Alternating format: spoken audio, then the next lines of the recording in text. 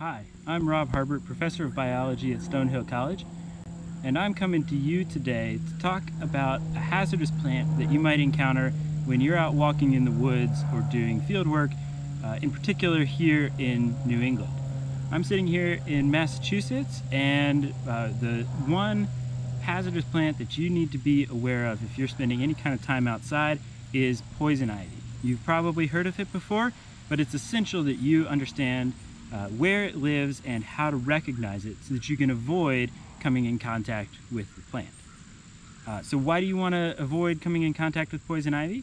The leaves, stems, roots, flowers, and fruit of this plant produce a toxic substance that if you get it on your skin, it actually soaks into your skin, binds to the cells in your skin, and causes a dermatitis reaction, an itchy rash, oftentimes accompanied by blisters that can spread out over the course of days and make you very, very uncomfortable. In extreme cases, you can have a severe allergic reaction to poison ivy. If you've ever had a reaction to poison ivy in the past, that's a possibility. So you want to avoid contact with this plant as much as possible. And given how common it is in this part of the world, it's going to be important that you know how to spot it wherever you are going.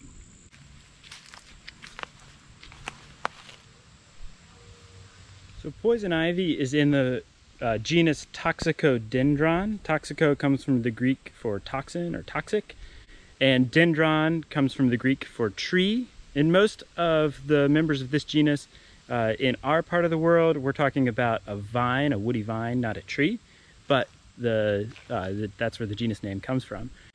This genus is in the family Anacardiaceae, which also includes plants like mangoes and cashews, and then also one that you might encounter, the staghorn and similar sumacs. All of the sumacs belong in this family as well. All of these plants produce a similar class of compounds to what's causing the irritation in poison ivy, but not all of them cause strong reactions in people. Some people who are allergic to mangoes might be allergic to a similar compound as to what causes the reaction in poison ivy. Poison ivy likes to grow in somewhat disturbed environments.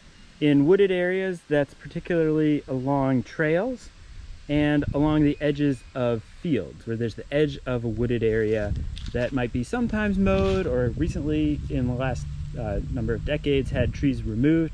Poison ivy does very well here. It tends to need a lot of sun and space to grow. And so we have a great example here, a nice big stand of poison ivy growing along this corner where a trail comes into a nice field. And let's take a look at some of these.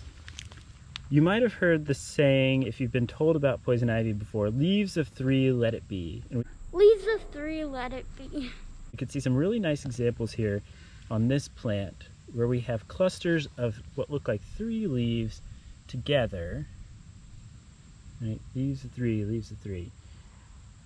There are lots of plants out here that have 3 or 4 or 5 leaves clustered together like this, and not all of them are poison ivy. Most everything we see in this video here is. So you're going to have to be able to recognize poison ivy when you see it. If you're not sure that a plant's poison ivy, don't touch it. But if you want to be sure, you can look closely at the leaflets. This is a great example here where we have irregular toothing on these 2 lower leaflets. So on the outer edge, we have these large teeth at irregular intervals on the outer edge, but not really on the inner edge.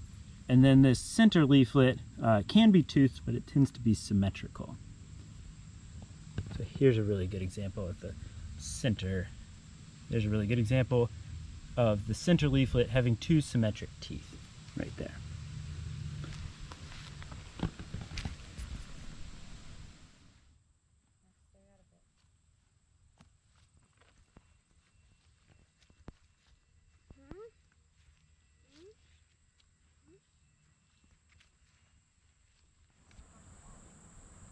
Here we have a great example of when poison ivy is left to its own devices and not cut back year after year after year.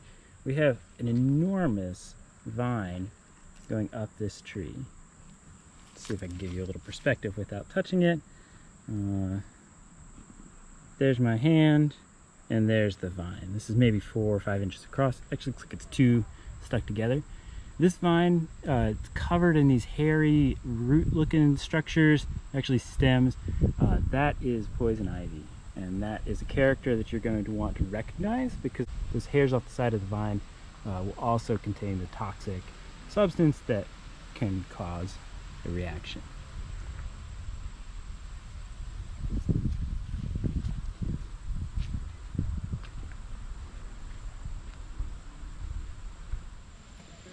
There are several plants that grow in a similar habit to poison ivy that may be easily confused but are not going to pose you any hazard when you're out in the woods.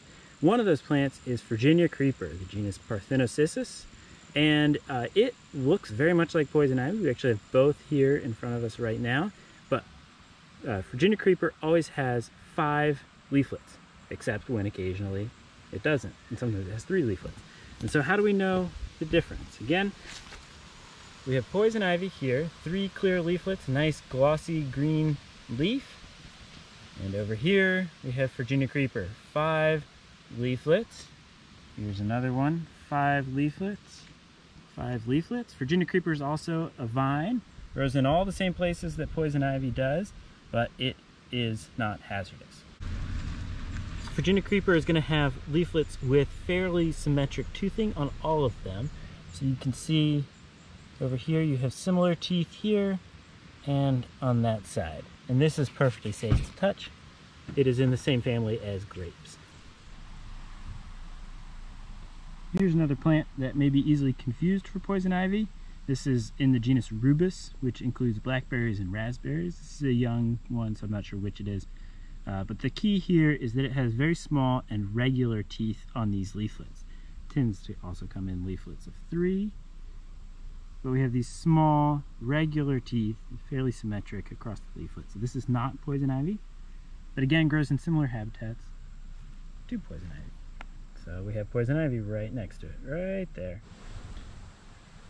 So that hopefully will help you know when you come across poison ivy, you know how to recognize it and avoid it.